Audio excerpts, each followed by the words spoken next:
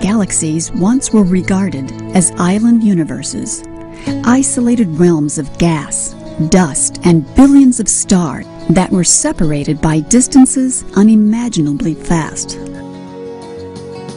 But no galaxy is an island. In fact, galaxies prefer company. The gravitational pull of a large, massive galaxy attracts like-sized and smaller neighbors. Galaxies may gather in modest groupings like these, or congregate by the hundreds in enormous clusters. This is Abell 1689, one of the largest galaxy clusters known. This view spans some 2 million light-years, or about the distance between our Milky Way galaxy and the nearest big spiral. Into this space, Abell 1689 packs more than 500 galaxies.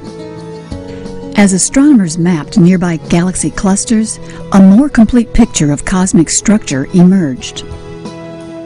Galaxy clusters gather in superclusters, and overlapping superclusters form chains and filaments spanning huge swaths of the sky. Welcome to the cosmic web. This all-sky map shows structures created by more than 1 million nearby galaxies. Deeper studies show that this pattern continues to even greater distances. The cosmic web appears to be the backbone of our universe. The universe came into being 13.7 billion years ago. About 400,000 years later, it had cooled enough to form the first atoms. The event created a sudden pulse of light that astronomers now measure as the cosmic microwave background. But then, the universe went dark. For millions of years. Eventually, hydrogen gas cooled enough to collapse and form the first stars.